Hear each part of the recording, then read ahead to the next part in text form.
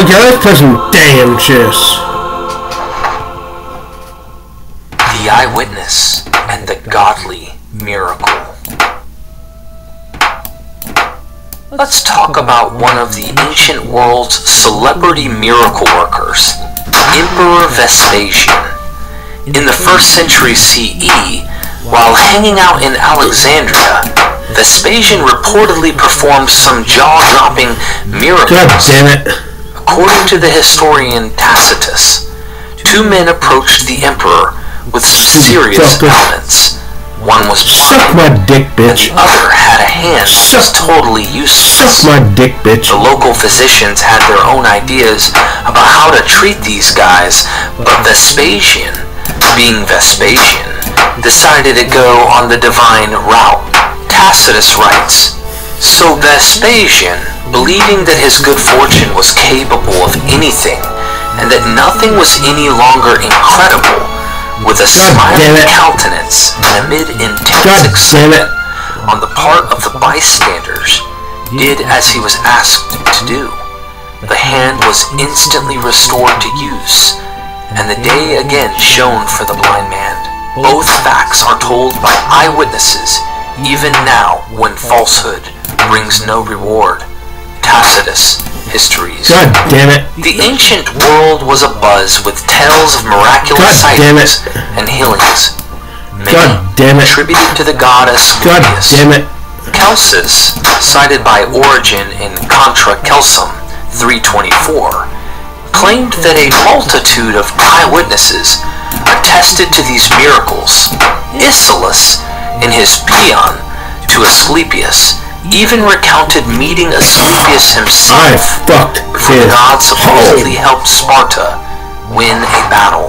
The temples of Asclepius were filled with inscriptions and literary works where people swore they were healed by him and even conversed with him directly.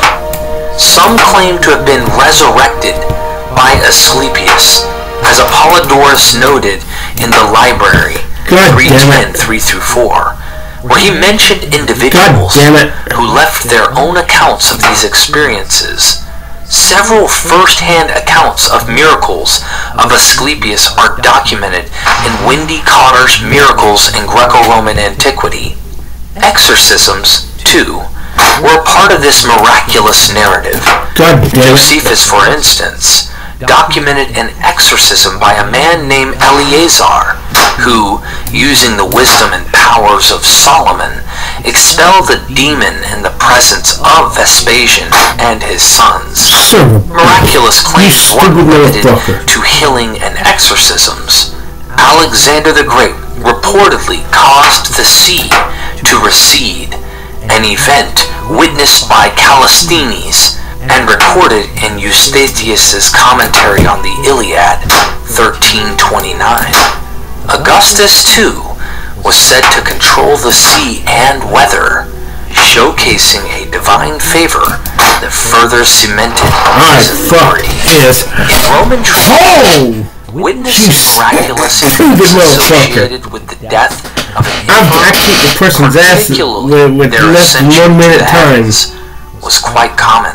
One notable account comes from the historian You see that dick of mine hanging out of his You see that dick of mine hanging out of his fucking mouth peeking cum? And even names the witness. Now these rumors began to be current at a later date.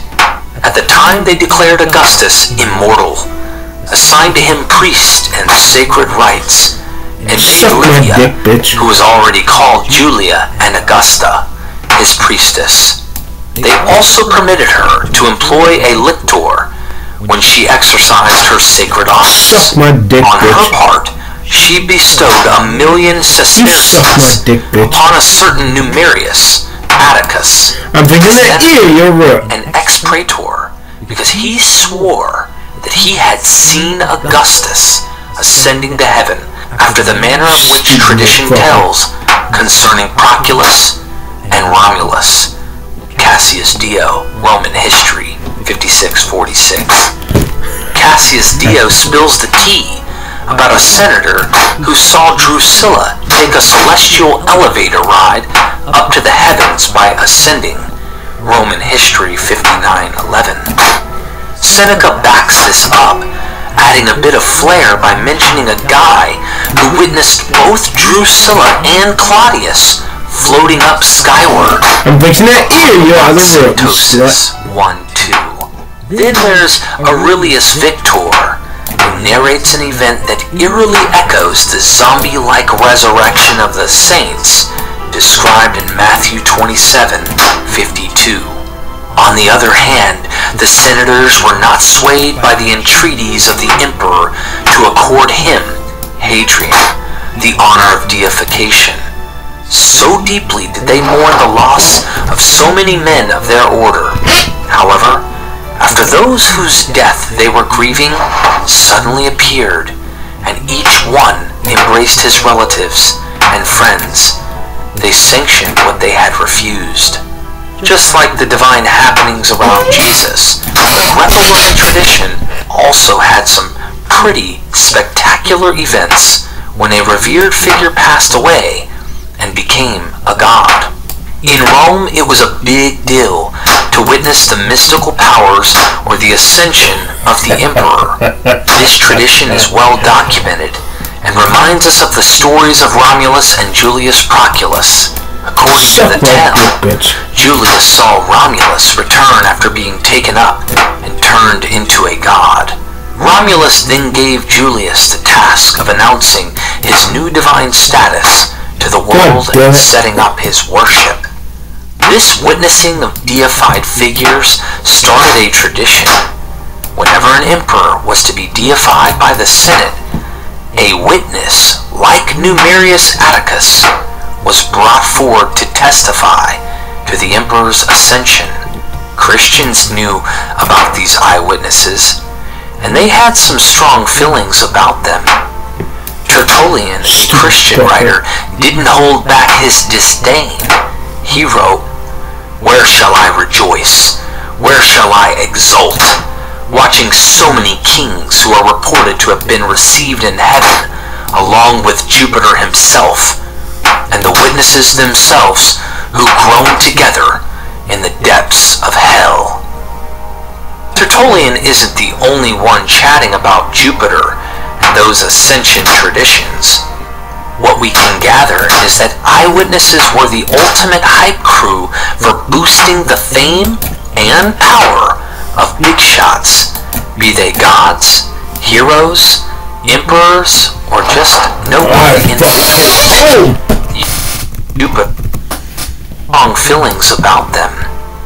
Tertullian, a Christian writer, didn't hold back his disdain. He wrote, "Where shall I rejoice? Where shall I exult? Watching so many kings who are reported to have been received in heaven, along with Jupiter himself, and the witnesses themselves who groan together in the depths of hell." Tertullian isn't the only one chatting about Jupiter and those ascension traditions.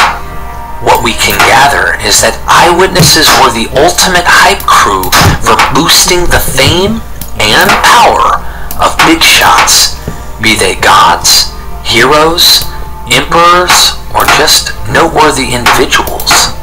Usually, these were men, though occasionally noble women, like Drusilla, got in on the action. Witnesses were like ancient paparazzi, ready to swear they saw miracles from folks who might not have even existed. Historians, with a wave of their vague hands, often called upon these supposed witnesses to back up some miraculous story about a person. Now, when it comes to the Gospels, the whole eyewitness testimony claim falls into that murky historian territory. Out of the four Gospels, only Luke and John claim they're leaning on eyewitness accounts. The other two? Total silence on how they pieced their stories together. The idea that these Gospels used eyewitness testimony, or that the authors were witnesses themselves, only popped up later in the 2nd century. Even if we roll with the idea that every claim of using eyewitnesses is somewhat legit, the actual usefulness of these testimonies comes with some pretty hefty hesitations, requiring doubt.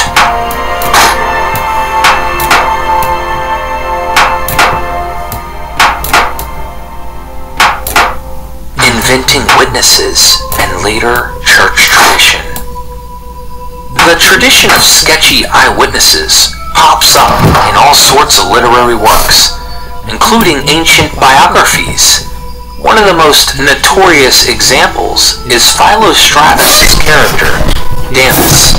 Damis was supposedly a buddy of Apollonius of Tyana, and claimed to have documented Apollonius' life on tablets. These tablets supposedly made their way to Julia Domna and eventually to Philostratus. But here's the catch. There's no mention of Damis or his tablets anywhere outside of Philostratus' writings.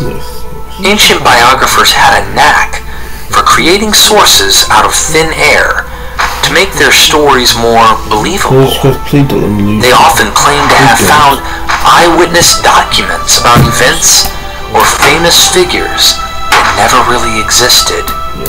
For example, William Hansen points out Antonius Diogenes' novel, The Wonders Beyond Thule. In its preface, Diogenes claims his novel is based on the adventures of Danaus, which were inscribed on wooden tablets, discovered by Alexander the Great's troops, and later handed down to him.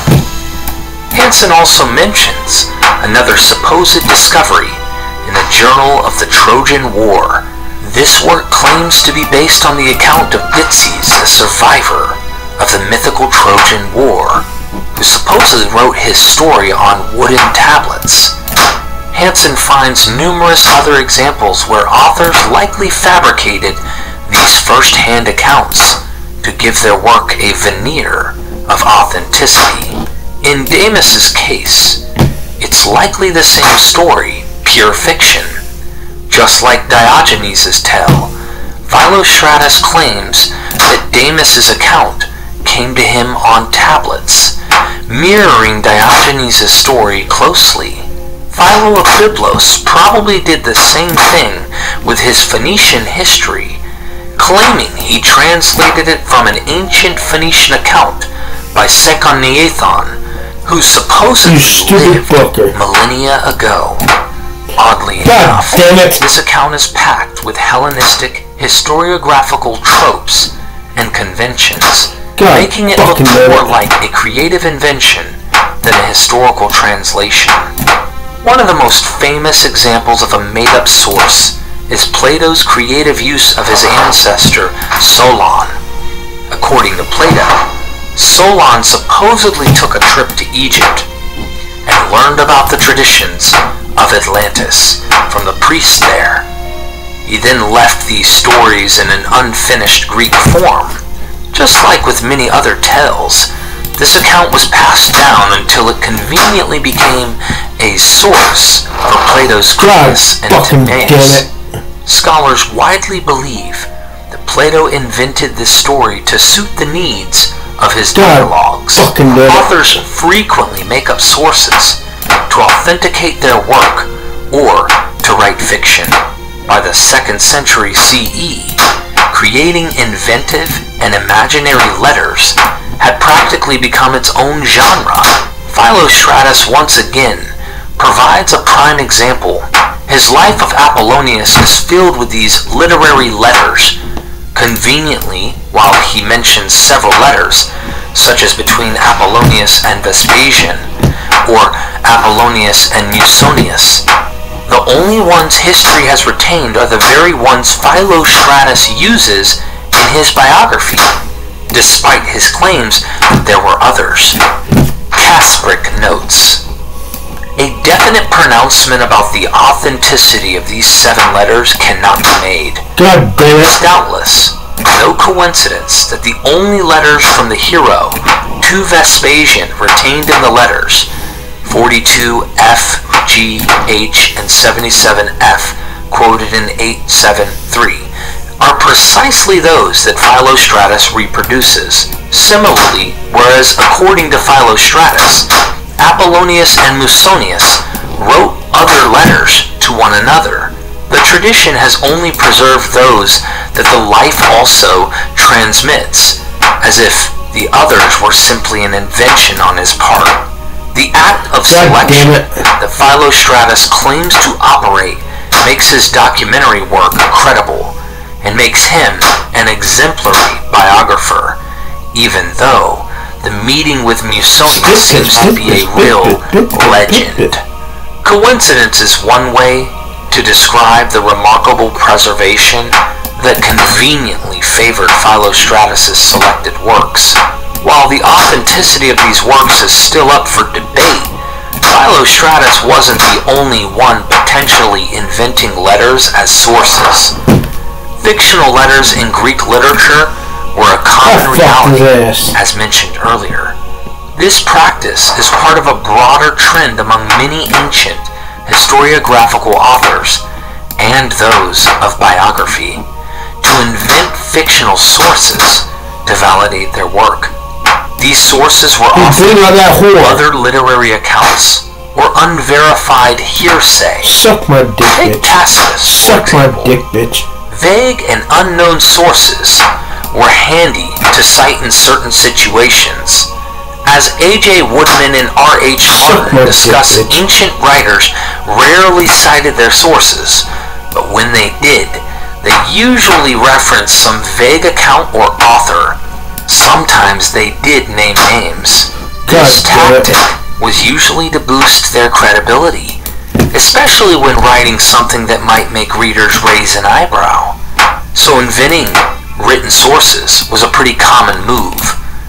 The eyewitnesses functioned much the same way as these vague, unnamed, often fictional sources. The eyewitness was not a stable thing, but a malleable character that served the ends of a writer's work. What they actually said, as they are typically unnamed, like Luke's sources, cannot be verified. However, the mere mention of them as supporting some event or tell automatically lends credence to the work. Inventing eyewitnesses and falsely claiming to be an eyewitness were standard tropes and strategies of authentication in historiographical literature, enough so that, as M. David Litwin notes, Lucian complained about it fervently, but it was not simply pagans who were aware of this inventive tradition. Christians were aware of it as well. For example, Origen contends, contra Celsus, the witnesses to Asclepius' miracles and divine healings never existed, and that as a result, the testimonies of the Christian miracles are supreme and without challenge. It was thus entirely possible in his inventing eyewitnesses and falsely claiming to be an eyewitness were standard tropes and strategies of authentication in historiographical literature, enough so that, as M. David Litwin notes, Lucian complained about it fervently, but it was not simply pagans who were aware of this inventive tradition. Christians were aware of it as well. For example, Origen contends, contra Celsus, that the witnesses to Asclepius' miracles and divine healings never existed, and that as a result, the testimonies of the Christian miracles are supreme and without challenge. It was thus entirely possible in the minds of Christians and pagans alike that an eyewitness account may be fabricated from the start, though the sheer number of Asclepius accounts in particular undercut Origen's particular claim.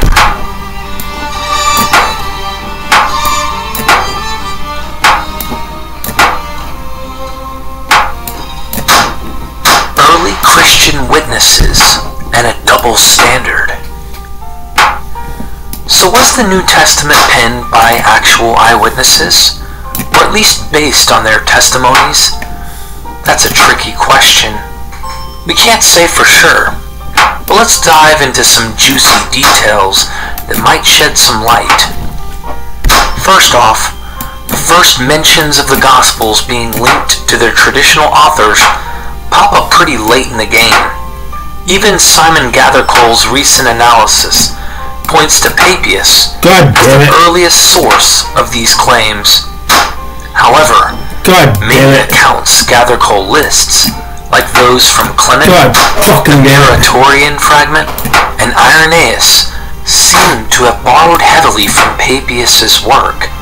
It seems like the idea of who wrote the Gospels in the 2nd century might have started with Papias and then spread like wildfire. Now, was Papias working with the same gospel texts we have today? It's debated, but let's assume he was. Should we trust Papias' claims? Well, not necessarily. Back in the day, slapping an eyewitness label on something, or just making one up, was a common trick.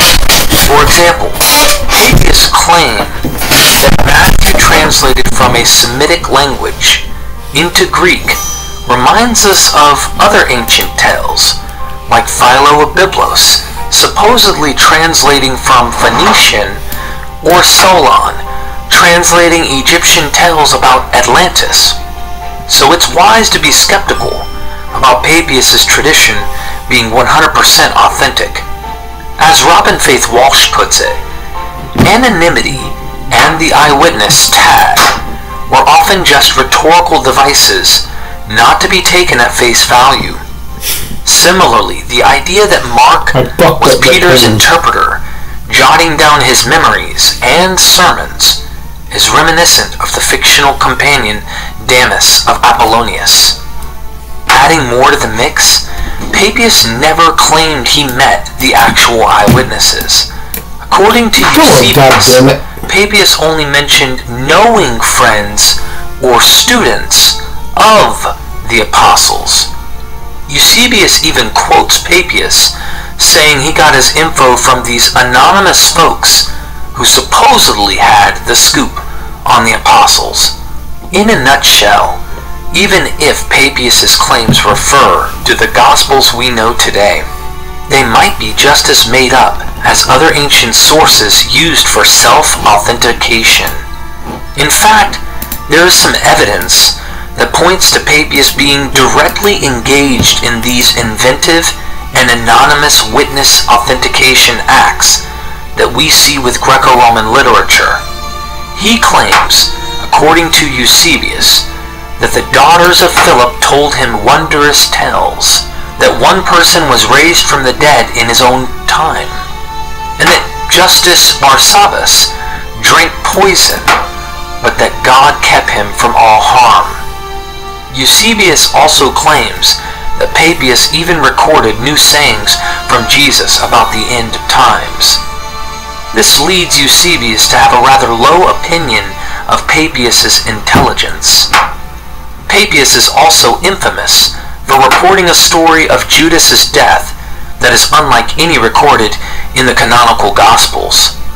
He describes the traitor swelling up like a grotesque balloon, so massive that he couldn't even squeeze through a gap wide enough for a chariot.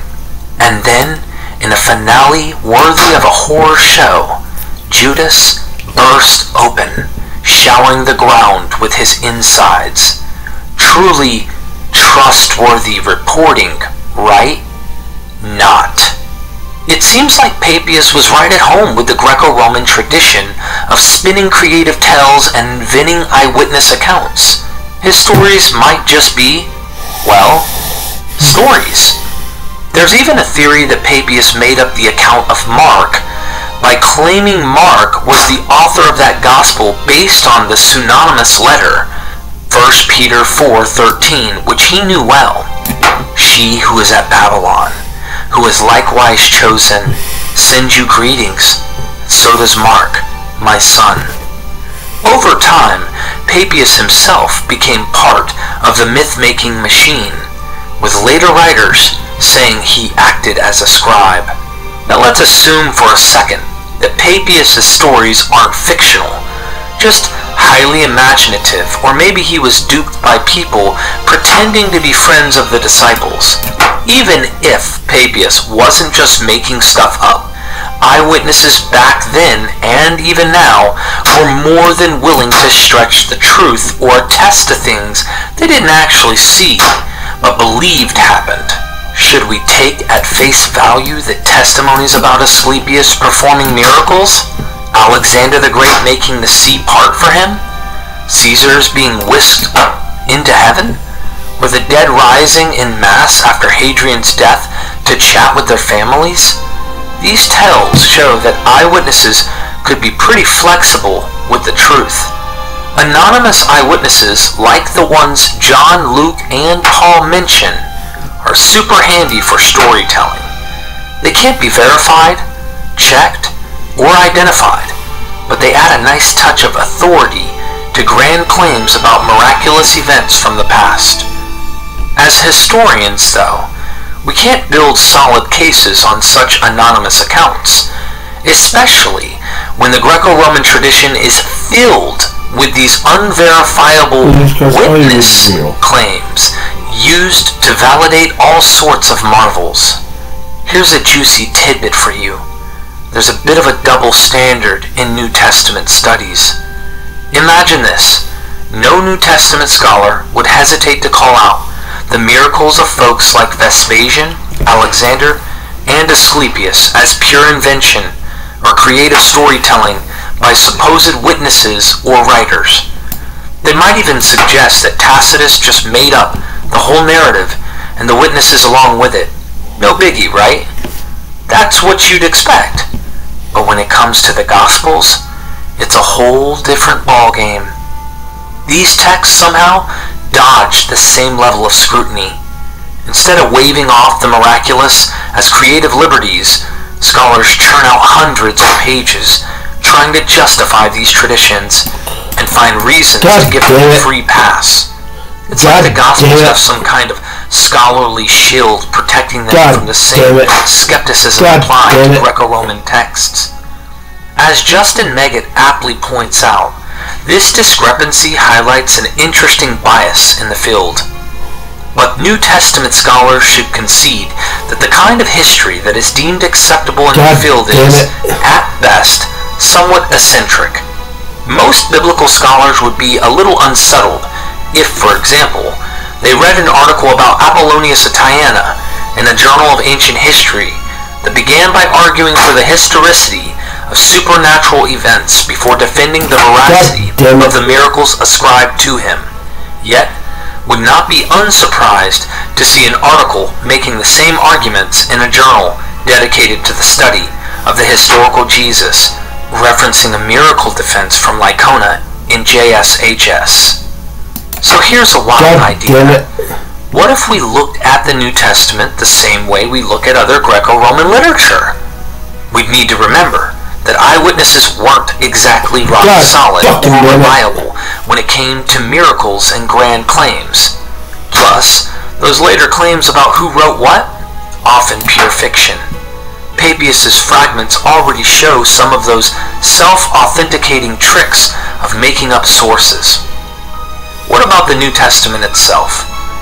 Well, several texts in it falsely claim to be written by eyewitnesses or key apostles to give themselves a bit more street cred.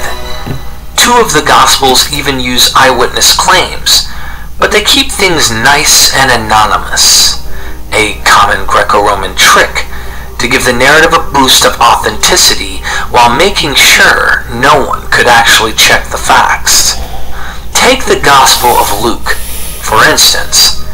It's pretty safe to say Luke's claims of using eyewitnesses are likely bogus, just mimicking the usual rhetorical strategies of Greco-Roman writers. We know he used Mark as a source, but Luke keeps that under wraps. Why? Either he didn't know the name or, more likely, he was following the Greco-Roman playbook of keeping sources anonymous to avoid verification. This shows he's using the same old tricks and supports the idea that his so-called eyewitnesses are probably made up. The Gospel of John pulls a similar stunt with the mysterious disciple whom Jesus loved. Scholars have spilled endless ink trying to figure out who this is. But here's the kicker. They were never supposed to figure it out. This figure was likely a rhetorical invention meant to give the narrative some fake authenticity without being verifiable.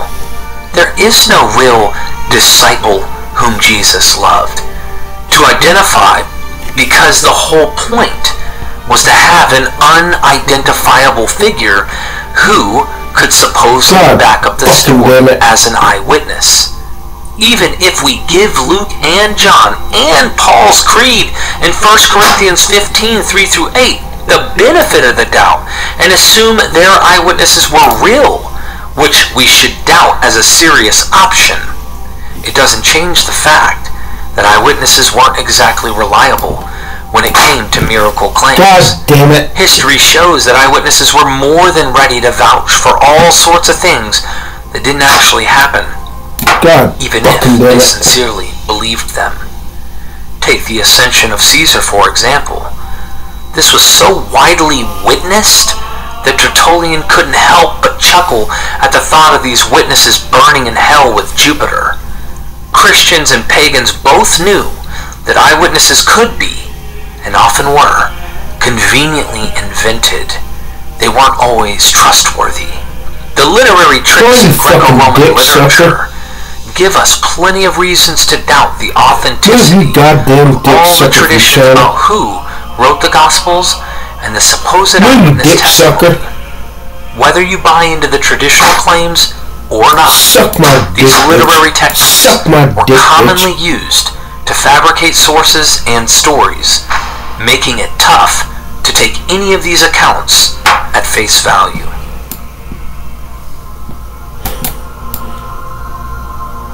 Suck my dick, bitch. Eyewitnessing, the conclusion. Augustus ascended into the heavens, backed up by an eyewitness. When Hadrian died, a bunch of dead supposedly rose to meet with their families, who claimed they saw and touched them. Callisthenes himself reported that the sea bent and receded at Alexander the Great's command. Eyewitnesses swore they interacted with Asclepius, witnessed his healing powers, and saw him raise the dead. Even in Tacitus's time, people claimed Vespasian performed healing miracles, proving his divine powers granted by the Roman gods. Fast forward to modern times, and we have Saint Mother Teresa performing miracles and healing people from tumors. The takeaway here is that eyewitnesses were incredibly flexible literary devices in Greco-Roman literature. They were misrepresented, invented from scratch, falsely claimed to have witnessed miraculous events, or said to have passed down stories to the author. This practice is well documented. Origen himself claimed that witnesses to Asclepius were fake, while Tertullian happily consigned those same witnesses to hell. Lucian pointed out the falsification of eyewitnesses, and various novels and historical works used vague and anonymous witnesses to verify their stories while remaining unverifiable themselves. So what does this mean for the Gospels and Paul's Corinthian Creed? While Matthew and Mark didn't claim to be based on eyewitness testimony, someone else tacked that on later, Luke and John used the same anonymous witness style as other Greco-Roman authors. Even more eyebrow-raising is Papias, who had a knack for citing unverifiable traditions supposedly known only to him or to anonymous friends of the apostles. His approach is strikingly similar to these creative literary practices. Alright, let's play along and assume these traditions are spot on, with eyewitnesses behind these tales.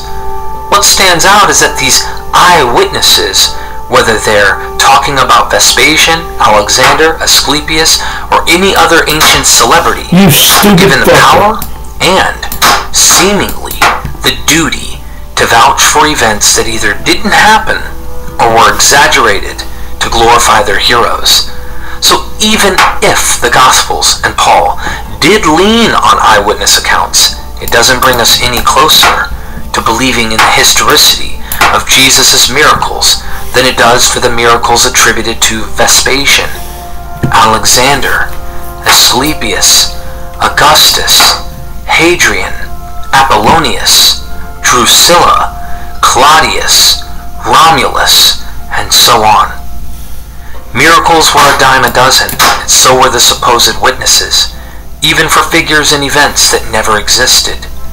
We simply can't take these ancient miracle stories at face value. If we're supposed to trust the eyewitnesses in the Gospels, whether named or anonymous, then we should also trust the eyewitnesses of the countless other miracles, visions, and ascensions in the ancient Greco-Roman and other traditions.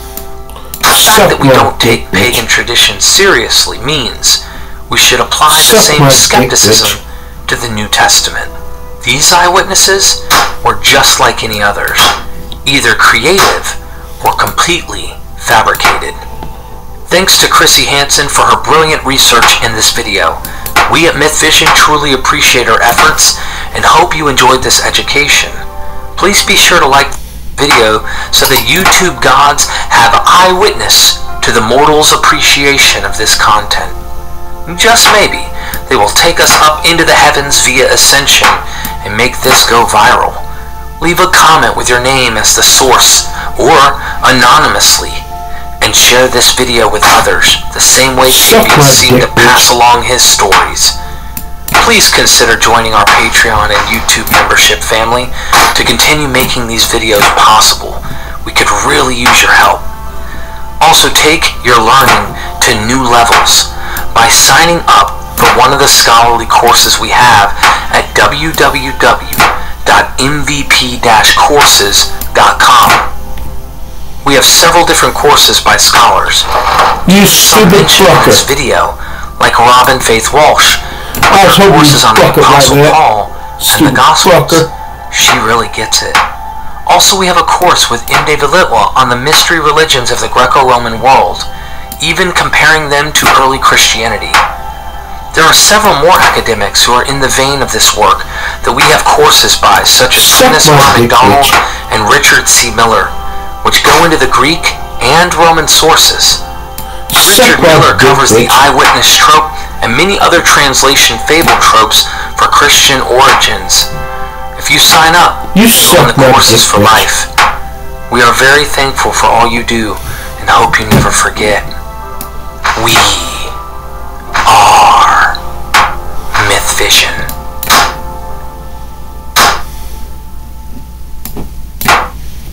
You suck my dick, bitch.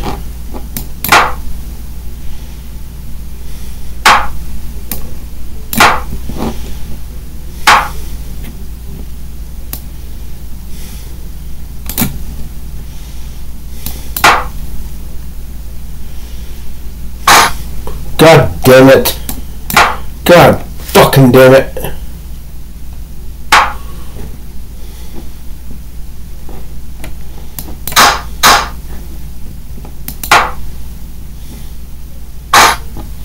God damn it.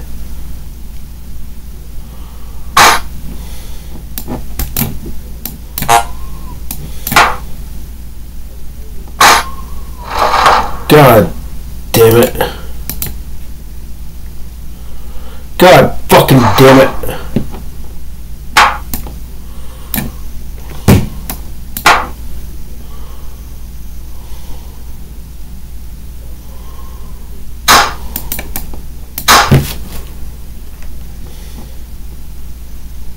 Now fucking been bringing this bitch right here.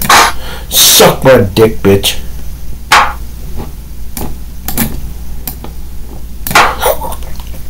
Come on, you fucking bitch.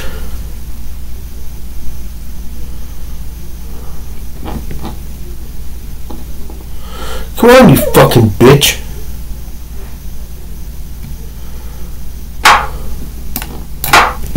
You stupid motherfucker.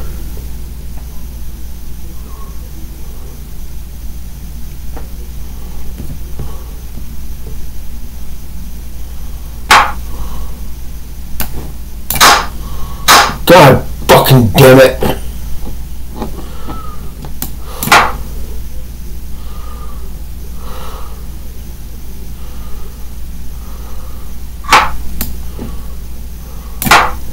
God damn it.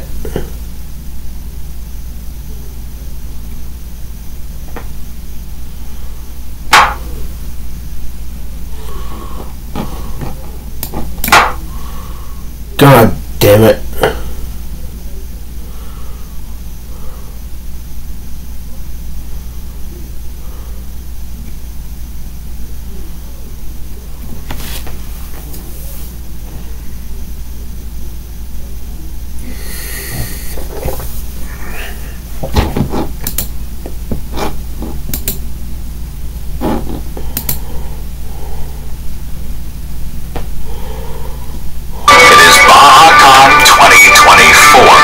It's an amazing event where free thinkers unite, ideas flourish, and we all get a chance to challenge our neurons while making friends and having a whole lot of fun. Surprise everybody turns out at 9 o'clock in the morning on a Sunday.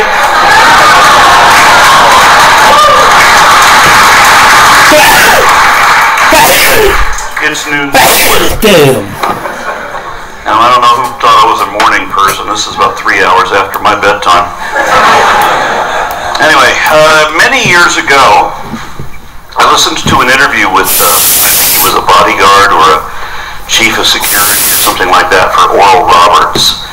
And that's the famous televangelist in Tulsa who ran the City of Faith and who once saw a vision of a 900-foot Jesus raise the City of Faith. And he told, 900 feet, by the way, that's big enough to take on Godzilla and Cthulhu.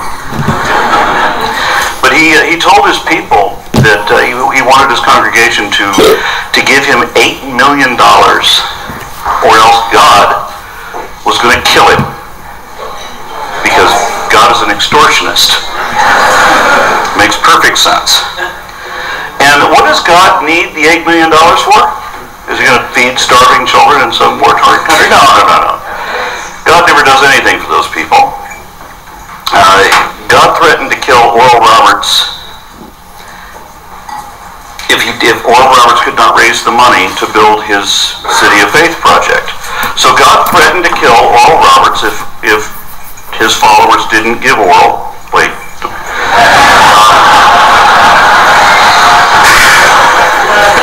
Just had to check my script. Yeah, it was good.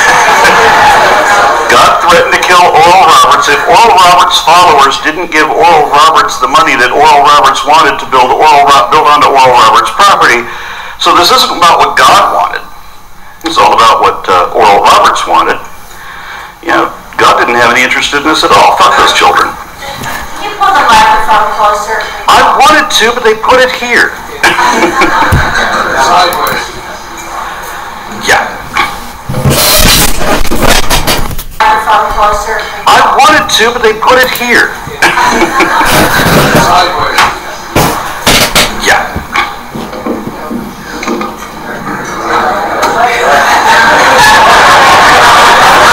No. Yeah, I remember college. Okay, so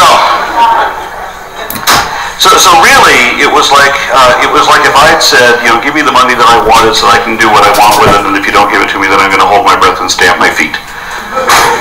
And then when it came down to the wire, and it looked like they weren't going to make the required amount by the deadline, then there was an announcement that God might barter down. Because God is such a coward when it comes to making a deal. It's Sunday. Where's my money, bitch? Oh, this is all you got? Well, that's fine. I can spot you for the rest. We'll forget. Does that sound like the God of the Bible? That guy's an ass. So it shouldn't matter if God killed Robert, because he was then 69 years old, and he's a servant of God. He's worried that God is going to call him home. Where's the threat there? You know? And most of the people giving this $8 million all live in trailers anyway. Keep your money.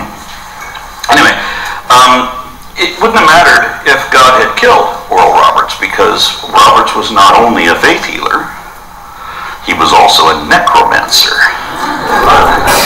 Jeez. Roberts claimed to have brought a dead baby back to life, to the cheers of his believers, of course, until fact checkers pointed out that no one had actually declared that baby to be dead in the first place. Which kind of ruined the miracle when he had to admit that all he really did was awaken a sleeping baby. We, the parents, thought we would have a moment of rest ourselves, but thanks to you, no, we don't. Not anymore, damn it. So anyway, this security officer, or whatever he was in the interview that I was listening to, explained how he wanted to believe, but that he just couldn't go on faith alone. I mean, he couldn't just make believe whatever he was told to believe simply because he was told to believe it. He had to have a reason, a verifiable fact to justify that belief. And I feel the same way. I mean, there's lots of stuff I want to believe, but no amount of faith will turn a false belief into a fact. Although Jesus seems to have had the opposite opinion. Jesus told his followers that if they just believed hard enough, that they could make fantasy become reality. That if you have enough faith, and you're absolutely convinced of your own mystical power, then you could tell that mountain to jump into the sea, and it would be in the sea. There's no reason to believe that, and it goes against all reason, because mountains don't listen. They don't hear you, they don't follow verbal commands, and they can't jump. But what if a mountain could jump into the sea? What if Christians jump, be in the sea, and then the mountain is suddenly in the sea? What happens to the coastal communities on the opposite shore? God damn it. You know, if Jesus was correct, Christians would be causing tsunamis all over the world. Hebrews 11:1 says that faith is the assurance of things hoped for, the conviction of things not seen. That's circular reasoning. That's the question-begging fallacy, which is ubiquitous throughout all religions. You assume you're right because you believe you're right, and you won't ever question whether you're right, nor will you try to find out, because you'll also never admit when you're wrong. God damn it. That's how faith works. Religious tradition requires faith because religious leaders don't want believers to have or use reason. Remember what Jesus said to his apostle Thomas.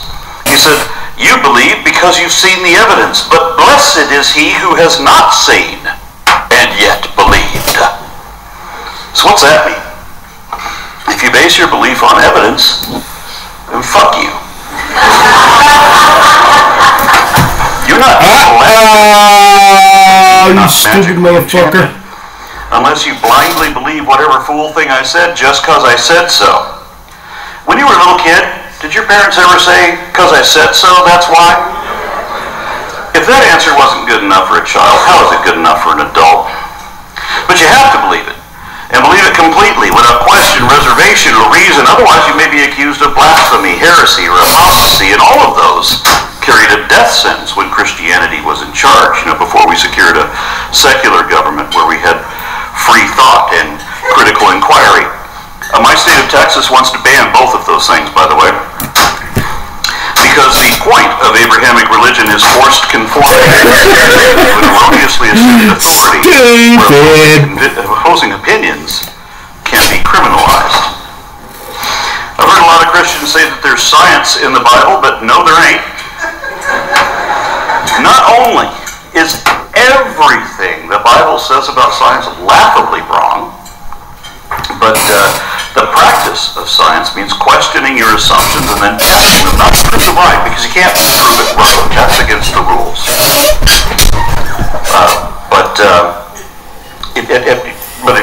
If we did that, then we would be susceptible to confirmation bias, just like religion is. So we do the opposite instead and try to prove our perspective wrong, and then only tentatively accept what we haven't been able to prove wrong, rather than claiming something to be the absolute fact until you can prove it wrong, because that's thinking backwards, which is what religion does. But Jesus says, no, thou shalt not put the Lord thy God to the test, because Jesus believed in arguments from authority, wherein alleged authorities cannot be questioned because we assume that they're never wrong, not even when they fail to deliver on their prophecies and promises. For example, in Mark 11:24, Jesus says, whatever you ask for in prayer, believe that you have received it and it will be yours. What's he saying? What's he asking you to do? What does it mean to believe that you have received it? He's asking you to pretend. Yeah, pretend that you got whatever you asked for. Then it will be yours. Because you ain't getting it otherwise. And that's what faith is all about. Pretending. Sometimes it's pretending as if you know things you don't know. Other times it's pretending you already got it, you still ain't got it. That's why I have to keep telling believers in my family to stop reading off their bank information to some scammer on the phone. If you really won the Publishers Sweepstakes Clearinghouse, their website says that they will show up unannounced with a big damn check. Their website says they will not call you in advance to tell you some bullshit like, well, before you can get your $50,000, you have to pay us $400 on the taxes or a winner's fee or something. That's not how Publishers Sweepstakes work. That's not how prizes work. That's how scams work. Oh, but then I'm the bad guy. Because I'm the unbeliever, the infidel who caused the faithful to stumble in a crisis of faith. Because they thought it was really real. They believed it with their whole heart, so they knew it to be real. And then I ruined it with my lack of faith. I jinxed it. Because if I just believed like they did, then it would still be real. As if it was real when they believed it, and it didn't stop being real until I dispelled the illusion. If I hadn't said anything, if I hadn't walked in when I did to catch them reading off their account numbers, if I didn't know what they were doing, then they would have gotten that money because they believed they received it. And that makes it my fault that she got scammed. Now, fucking take. So it's my fault that instead of sending her a report to the account to notify our bank to change her accounts, and now we have to report yet another fraud to the FBI because you fell for this shit again. You fell for that like a second ton of security bullshit. agent in the interview that I was listening to in my car on a road trip somewhere. The guy running Oral Roberts' security detail, if I remember correctly, apparently had some degree of police training, enough that he was inclined to investigate when things seemed suspicious. So here he was, working for one of the most famous faith healers in the world at that time. Oral Roberts had been healing people for decades. So this security officer asked Oral Roberts for one name, one person out of all of those in that congregation that he could look into and see that their medical records or their proud family would verify that this person had been, in a wheelchair or whatever, had some irreversible chronic condition for so many years or whatever, until Oral Roberts laid his hands upon them and they were healed forever after that. That's all he wanted. However, Roberts dodged the question every time it was asked. So the guy kept asking, earnestly and sincerely, until eventually Roberts replied in frustration, "There's a lot of exaggeration in this business." Now, let's ignore for the moment the relevant fact that religion is a business. We'll even ignore this man's testimony wherein Oral Roberts tacitly admitted that he was a fraud. That in his decades-long career as a faith healer, he had never actually healed anyone. Not physically, anyway. At most, you could say that he healed them spiritually. He didn't really heal them, but they want to pretend that he did. They really wish they could pretend that he did. Now, today we're talking about the exaggeration, which leads to embellishment, both of which are necessary to any account of religious experiences. I've often been told that if I just read the Bible or the Quran or the Bhagavad Gita that I will believe. Or that if I ask God to reveal himself to me, then he will. But only if I ask him sincerely, with my whole heart. Meaning that if I only want to winnow fact from falsity to better understand whatever is really true rationally, then that means my heart is hardened. And God will not reply under those circumstances. The only way God will reveal himself is if I already have a deep-seated emotional need to believe, such that I might still believe even if it's not really true. I've met several people like that.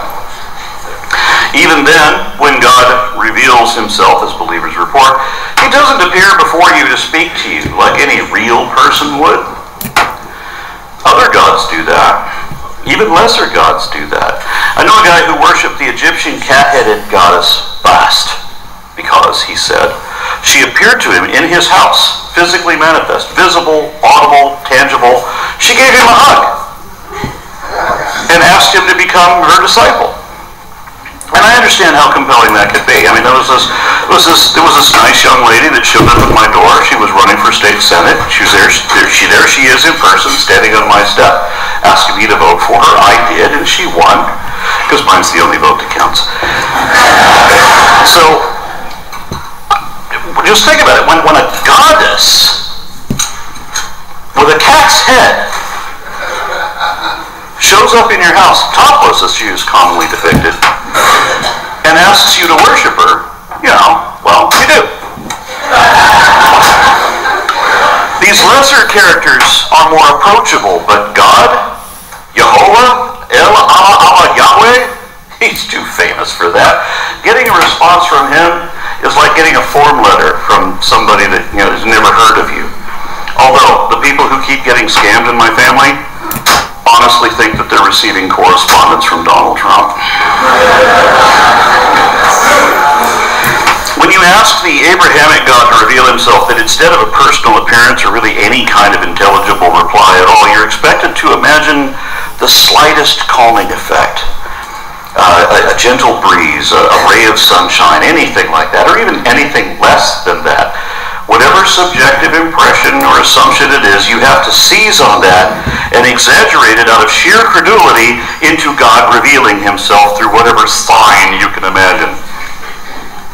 Figure out some poetic way to spin it later. You've done the deed, and now you can tell the judge that they don't have to hold you accountable because God has already forgiven you. For a lot of people, becoming a believer is as easy as asking God to reveal himself and then thinking, well, of course God exists because I don't understand things, therefore magic. Of course, you don't describe it like that when you're still a believer. I didn't. Y'all didn't. Many of us tried to believe. Some of us did believe. And we didn't describe our belief that way.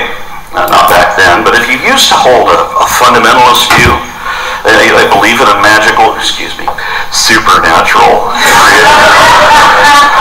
creation over evolution or cosmogony, and we have since come to reconsider or ultimately discard that belief, then as we now reflect on our past position, then yeah, that was pretty much belief in magic.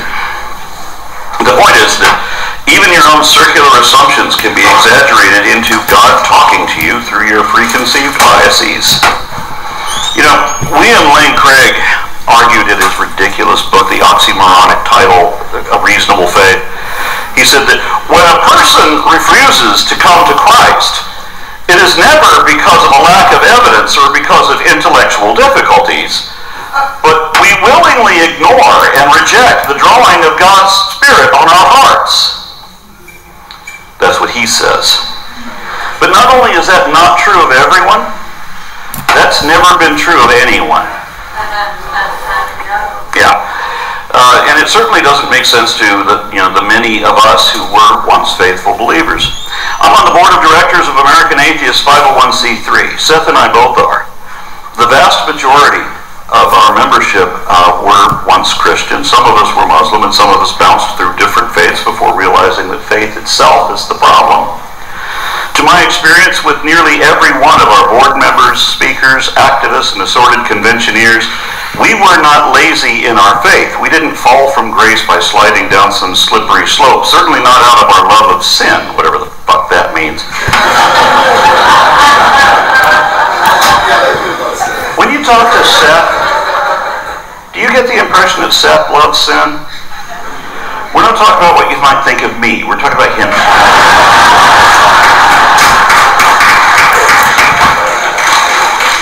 The fact is that many of us were committed believers who didn't just read the scriptures, we studied them more deeply than most Christians, even in the clergy. We didn't just talk the talk, we walked the walk. And look how many of the best advocates for atheism began as professional preachers and missionaries and ministers and seminary students, or like Seth, who was in Christian radio broadcasting for much of his life.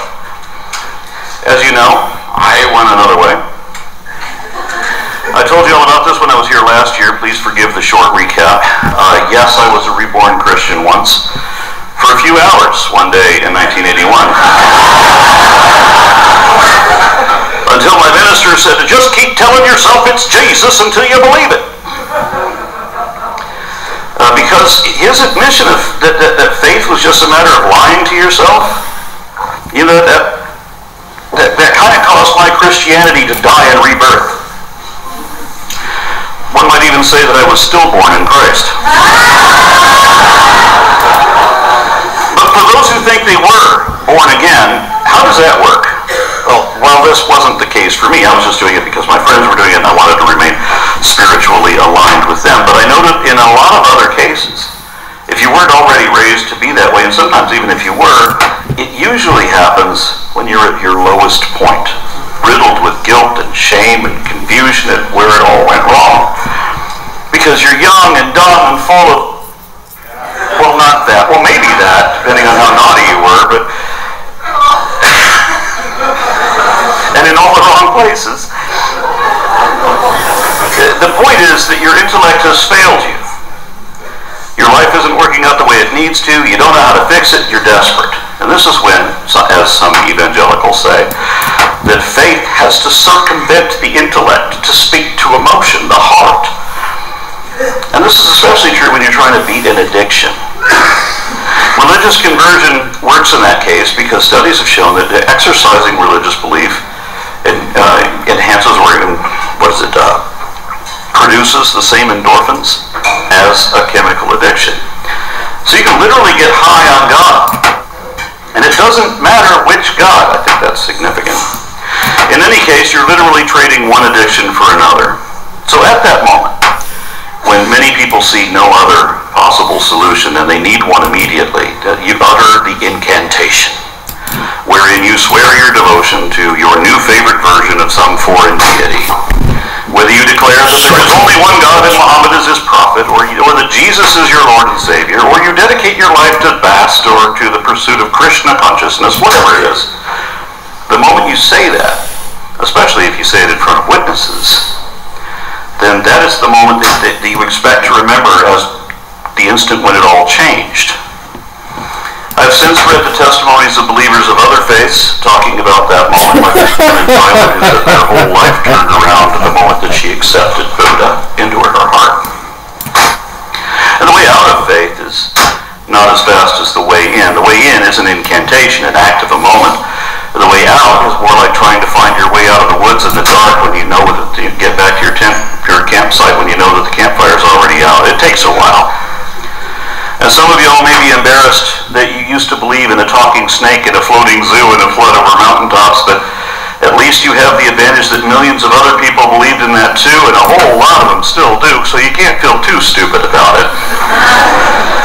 I, on the other hand, believe things no one else believed, which is why I don't talk about that. These are my own hypotheses on the workings of the supernatural realm. And I don't like to talk about it because I'm frankly embarrassed that I used to be one of those hippies that were all around me, like back in Los Angeles when I grew up as a kid in the 60s and 70s, when everyone was all about heightened levels of mystical spiritualism, dude.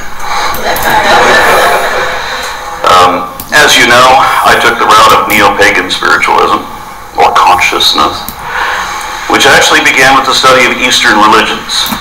Why? Because I was a Beatles fan as a teenager, and I remember George Harrison using the argument that if there's a God, I want to see him. It's pointless to believe in something without proof, and Krishna consciousness and meditation are methods where you can actually obtain God perception. And that way you can see, hear, and play with God. Perhaps this may sound weird, but God is really there, next to you. And remember that when he says God, he's talking about Sri Krishna. So I resolved that I wouldn't take Harrison's word for it, even though he was my favorite Beatle. Instead, I would do pretty much as he did and find out for myself by seeking to experience the supernatural firsthand. And I just remember that back then, it seemed as if everyone believed in something supernatural. Even Gene Roddenberry, who was an atheist who wrote Star Trek, even he believed in telepathy and telekinesis, remote viewing, psychic empathy, and all of that, because a lot of us thought that there was scientific evidence for this shit back then, back before the internet, when you could just look up everything right now, and know better. We thought that parapsychology was a thing. We thought that people with PhD degrees that had bottle or jars of ectoplasm on their evidence shelves. Yeah. My approach was to explore transcendental meditation and other occult practices in an attempt to see for myself whether there was any truth to this and what it might be, as I still thought there was some truth to all this. And I know I told you all this last year, part of that is relevant now too. So how does the practice of New Age spiritualism work? Well, let's say that you're just trying to read someone's aura. That's pretty basic. What is an aura? Well, there's this pretty lady named Teal Swan, who is quite a popular New Age spiritualist with a couple million subscribers on her YouTube channel, which I guess makes her the leading authority on this in lieu of any experts in this field at all. And she says that auras are essentially a field of subtle, luminous electromagnetic radiation surrounding a physical thing. At this point, it is important to note that this alleged electromagnetic radiation cannot be measured in wavelengths, frequencies, amps, ohms, volts, watts, rads, candle power, nor by any other means known to man. They can't be imaged by any device, not even the ones that can see into the broader spectrum of invisible light from infrared to ultraviolet. All these devices can do is detect gamma rays and radio waves, things that are produced by physical photons. Now, this type of electromagnetic radiation is neither electrical nor magnetic. It is allegedly extra-dimensional and therefore consequently immeasurable by any physical device. This radiation is a spectral manifestation that can only be detected spiritually by a psychic using extrasensory perception. What does extrasensory perception mean? It's when you train yourself to disassociate from your physical dimension, to open your third eye chakra of psychic awareness of the multiple overlapping dimensions vibrating at non-physical frequencies or resonance. Dude. Teal Swan is kind of amazing because she can talk for quite a while with absolute confidence and unrivaled authority without ever saying anything that is either verifiable or falsifiable. There's no way she's right. Absolutely no data supports what she's saying at all, but at the same time, there's no way to prove her wrong either. And that's why the burden of proof has to be on the one making the positive claim. Show me the truth to it or admit there is no truth to it. As some primitive traditions believe that everything has a spirit, even rocks. And likewise, Teal Swan believed that all things have an aura. I, however, was under the impression that the only living things could generate an aura. And the way I understood it was this immeasurable energy was a force created by all living things, just like Obi-Wan Kenobi said.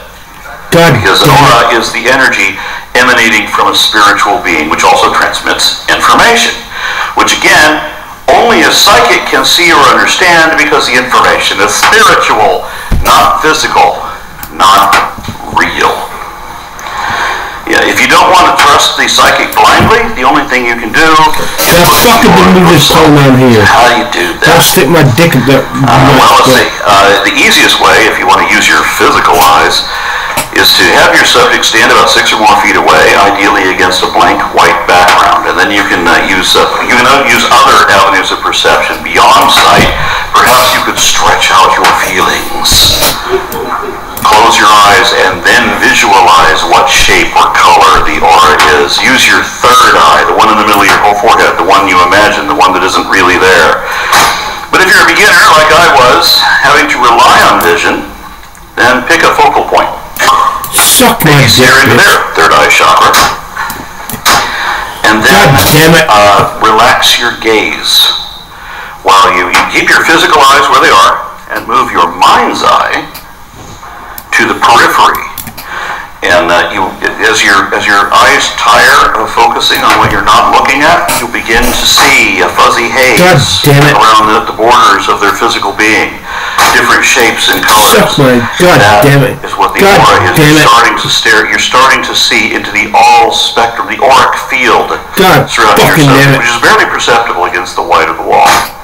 And the longer you stare, the more weary your eyes become, the more you'll notice colored fields and and shapes against that white wall surrounding and overlapping your subject. Now, fuck it, bring that poem in here.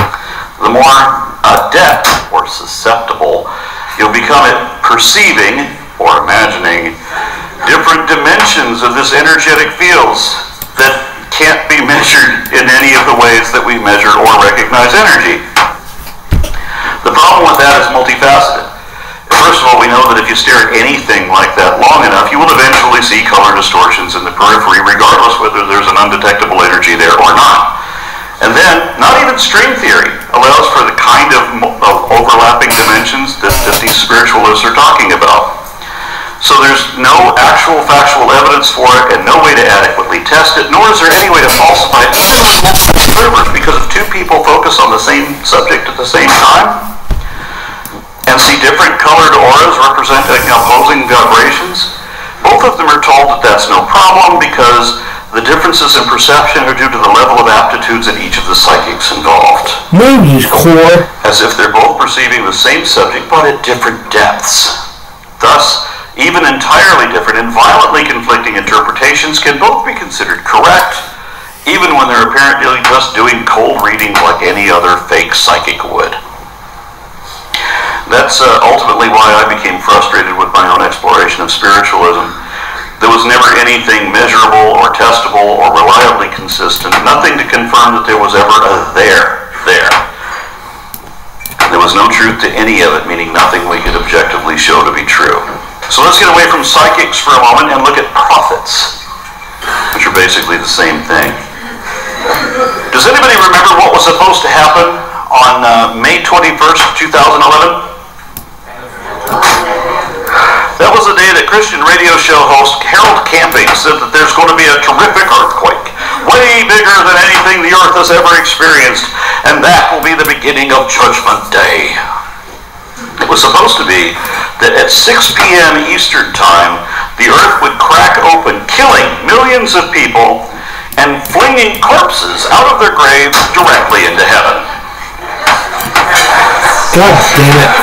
Some of Camping's followers were so upset by this that they took extreme measures. One woman murdered her children to save them from Satan. How that works, I don't know. Another elderly gentleman spent his entire life savings on billboards advertising the coming doomsday. And there's this hilarious photo of him at Times Square. He's looking at his watch confused because it's 6:02 and nothing's happened, and there's this huge crowd around him and they're all laughing their asses off as this senior citizen is now penniless in his declining years. Because as every unbeliever accurately predicted, the apocalypse never came. But importantly, Harold Camping's ledger was leaked to the internet, and it showed that before the end of the world, he was already scheduling appointments for after the end of the world, for donations and business meetings and things like that. So he knew it wasn't going to happen. So he's predicting something he knows is not going to happen, and he's ruining people's lives over it. Absolutely no moral compunction at all. He just lied to his listeners and gave them something fun to pretend while they ruin their lives in response. And the more important message here is that when Harold Camping was confronted about why his prophecy has failed, he argued that no, it happened. All of that happened. It just happened spiritually. I'm fixing to ear your work. The most dramatic earthquake, the greatest earthquake in geological history, happened spiritually, so that nobody felt it. Killing millions of people spiritually, which I guess is correct. A lot of people's spirituality died that day. So let's look at another example.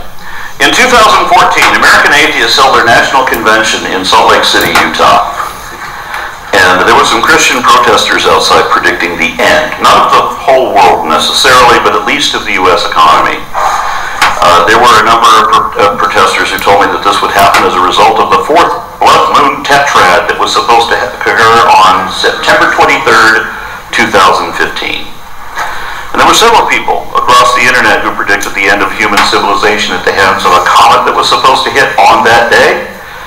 But this particular guy said that only the U.S. economy would collapse, such that the dollar would become worthless. And to be more specific, because I pressed him on this, I want to know how we're going to falsify this prediction, because the one thing prophecies do is fail. You just have to see how. So he told me that on that day, if his prophecy is fulfilled, then it will not be possible for us to walk into a restaurant and buy dinner, because there won't be any value to the dollar. There just won't be any economy going at all. So I got him to agree on camera that on or after that day, that if his prophecy failed, then he has to buy me dinner. He offered to buy me dinner if it fails. But I asked for one more thing. I want him to admit that he was wrong and all that that implies. However, on September 29th of that year, 18 months later, I posted a video calling him out and messaged him directly about that. I gave him my PayPal address and told him that was a cheap date. He only owed me $25 for dinner, but I was more interested in his admission that he was wrong and acknowledgement that his prophecy had failed, that it did not come true. He replied, but did not keep his word. Can you imagine what he told me?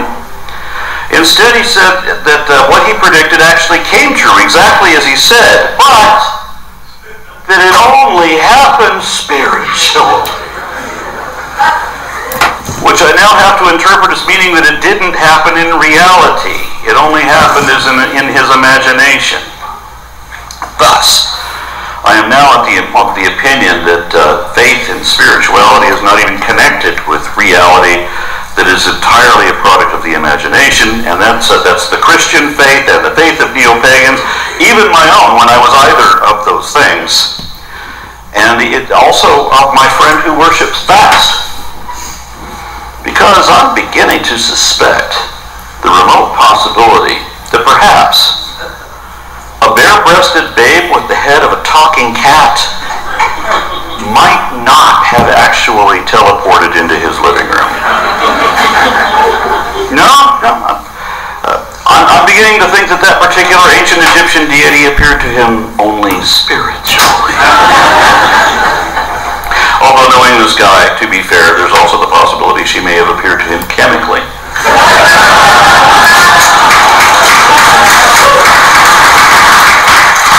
Maybe even pathologically.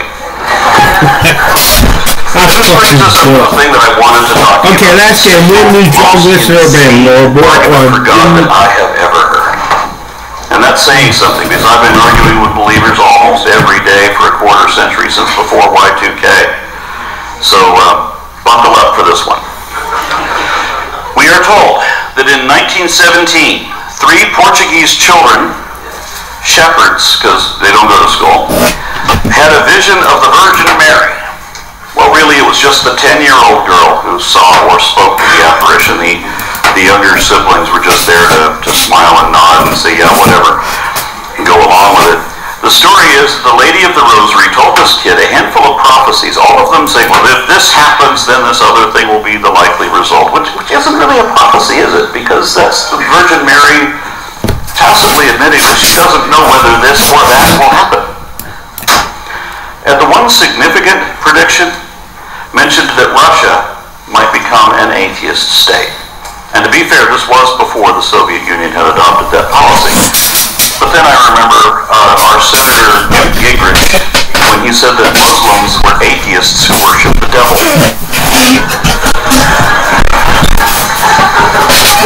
And Protestants often say that Catholics aren't really Christians but pagans, and ancient pagans invented the word atheist to describe early Christians.